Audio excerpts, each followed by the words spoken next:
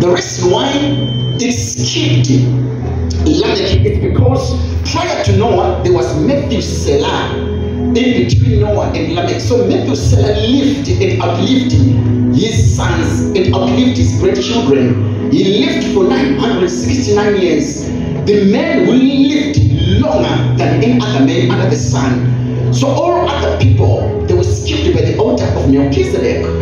Then now Noah came into the picture and became now the order of Melchizedek.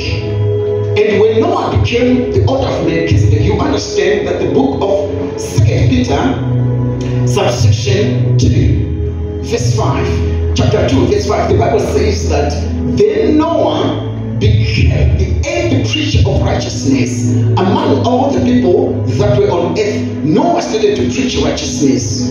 So he's preaching now the coming of righteousness as one man who had come under the order of Melchizedek. Come on, somebody shout the order of Melchizedek. I don't tell you, come on, shout the order of Melchizedek. Say to your neighbor, I sense an order of Melchizedek upon your life. There is fire around you. So the Bible calls Noah the eighth preacher of righteousness. 2 Peter chapter 2, subsection 5, the Bible says, and he spared not the ancient world, but preserved Noah, a preacher of righteousness, with 7 other persons when he brought the flood upon the world of ungodly people. So Peter is talking about God who spared Noah and the other 7. The reason why the Bible now is referring to them as the other is because they were not of the order of Melchizedek. So when Noah died, the order was inherited by his son Shem. Shem became that order of Melchizedek. So after Shem, the Bible says Shem begat Abshad, Abshad begat Shelah, Shelah begat Eber. All these people, they are coming under the order of Melchizedek.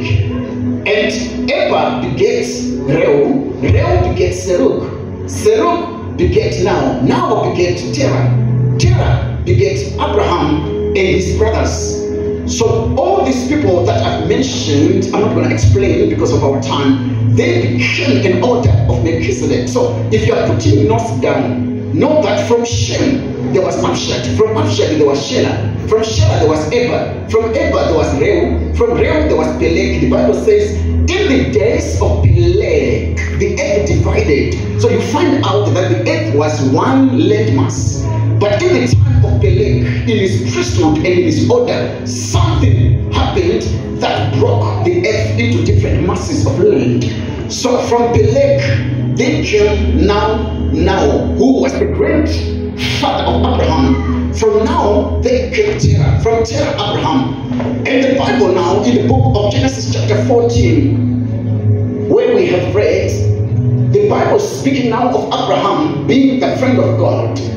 And after he became the friend of God, God said unto Abraham, I want you to go to a place that I'm going to show you. And in that place, I am going to make you. So the place where Abraham was going to go, it was a place of making. The Bible says he arrived in Mamre. When he arrived in Mamre, he pitched his tent in Mamre. He stayed in Mamre. This particular time, the Levitical and the Aaronic priesthood is not yet institutionalized, which means Abraham becomes his own priest, he becomes his own prophet, he becomes his own prince, he becomes his own king. And the Bible says one particular day, Abraham was sitting under the oaks of Moreh. While he was sitting, in verse 17, in Sodom and Gomorrah, he had a nephew that was staying there. It was a place of people of negative decadence. The Bible says the 5 kings of the south of the Dead Sea, which was the Dead Sea of Salt.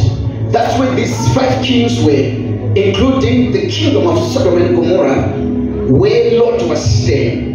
The Bible says there were kings that were coming from the east. So that particular time, in every corner of the earth, there was a king who had a reputation. So in the southern side, there were kings that were there, 5 kings that had met and aligned. Then on the eastern side, there were other kings. One of the kings is the king that Sister Prim failed to pronounce. And I'm not going to try to pronounce the name because